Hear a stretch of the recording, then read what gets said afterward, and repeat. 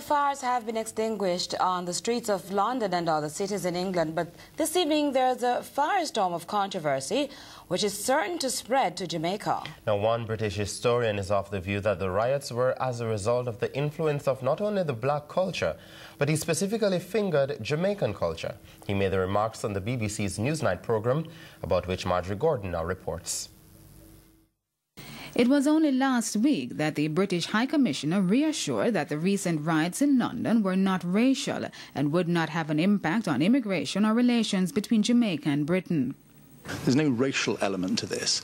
As various publications, various commentators have rightly observed, this has involved people from all sorts of different origins, including British. So there's no immigrant angle to this at all. The issue of immigration, as you know, in the UK and indeed in other parts of Europe, is always a sensitive issue. But it would seem the views of the High Commissioner does not resonate across Britain. One British historian, Dr. David Starkey, is of the view that profound cultural changes have occurred and have continued since the riots.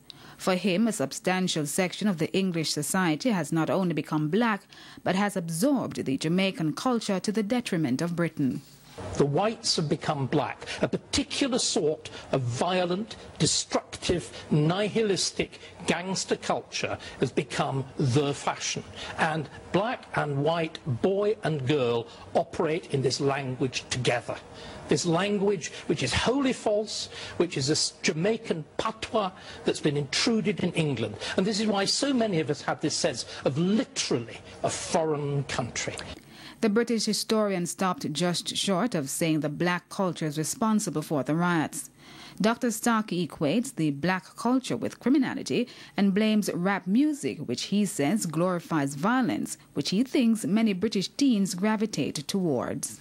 We used rap to explore particular notions of masculinity, of violence, of dominance, of the relationship between old aristocratic violent practice and modern gang culture. He said considerable damage was done to the British society and urged that the country should solve the problem by eliminating parts of the black culture.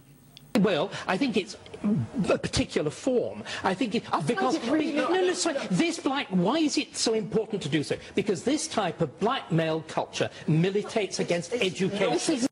Marjorie Gordon, CVM News.